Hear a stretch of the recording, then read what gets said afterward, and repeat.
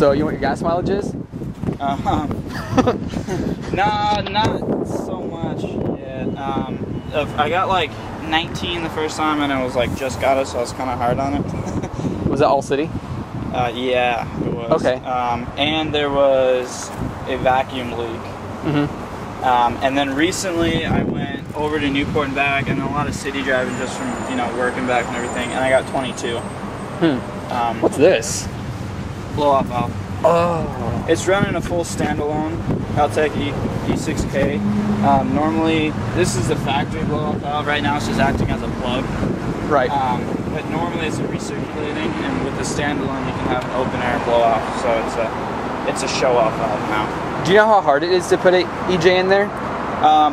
Depends what you're doing. This one's a little bit more difficult because you can't use a factory transmission.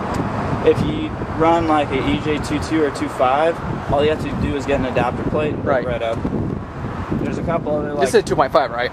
No, this is it's a EJ20G. So this is what was like in the JDM WRXs. Oh, like wow. GC8 body. So how's the horsepower on that?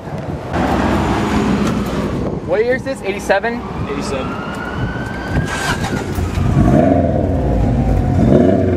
Doesn't sound that much different from my dad's car. Just a hell of a lot faster.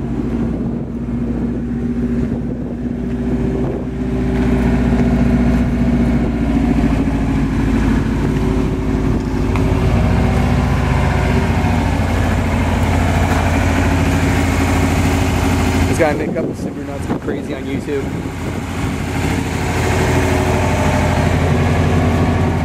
Did all the RX's stock have turbos? Yeah, the RXs did. That's what I thought, but it seems kind of weird that it wouldn't say turbo on the side.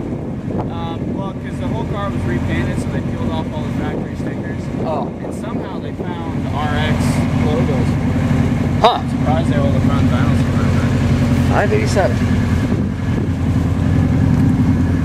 Do you get a lot of crazy looks? Like, whoa, what's that? I've had a bunch of other, like, everybody that's seen it or, you know, said something has been driving a Subaru. But I had one guy, like, in an XT trying to have a conversation while I was driving. Oh, yeah. And I had some other guy in a lifted wagon just start yelling at me, like, nice car. Now that it's got the WRX running gear, does that have limited slip? Yeah. Well, that's good. Yeah, the rear end is the 411 that came on the car. Uh-huh. It's the VLSD.